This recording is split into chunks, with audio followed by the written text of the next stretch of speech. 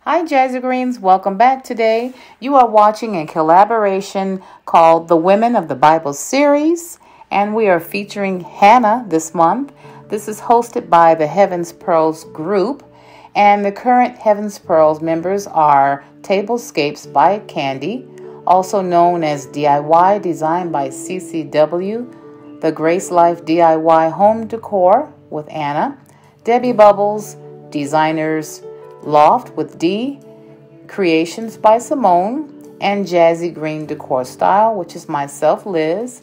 We also have some of the other pearls who are taking a short break, and they are Glam Queen of DIY, and that's Tammy, Styling with Stacy, Love is the Main Key with Eryka, and Levels of Style with Sandra.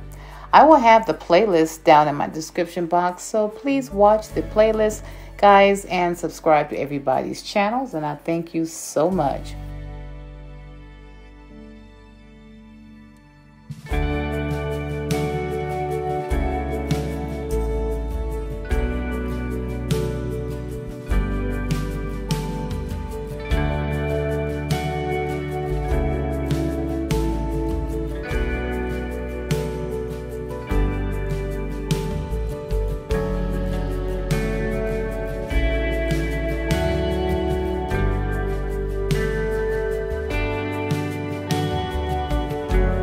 Now, Hannah is mentioned in the first chapter of Samuel.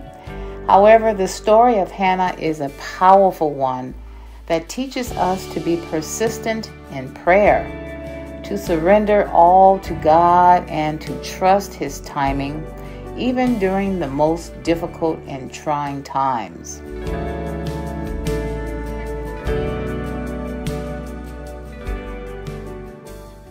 Hannah was one of the wives of Elkanah. The other wife, she had children, but Hannah had no children. The Lord had closed up her womb, and she wanted children so much. So she prayed to God, and He blessed her with her firstborn son, Samuel. Hannah said, "For this child I have prayed, and the Lord has granted me my petition which I have asked Him." And so Eli, which is the priest, would bless Elkanah and his wife and said, "The Lord give you descendants from this woman for the loan that was given to the Lord." And the Lord visited Hannah again, and she conceived, and she bore 3 sons and 2 daughters. The child Samuel grew before the Lord. Now this is Hannah's prayer, which starts at chapter 2. And Hannah prayed and said, "My heart rejoices in the Lord. My horn is exalted in the Lord. I smile at my enemies because I rejoice in your salvation. No one is holy like the Lord, for there is none besides you, nor is there any rock like our God. Talk no more so very proudly. Let no arrogance come from your mouth. For the Lord is the God of knowledge, and by Him actions are weighed. The bows of the mighty men are broken, and those who stumbled are girded with strength.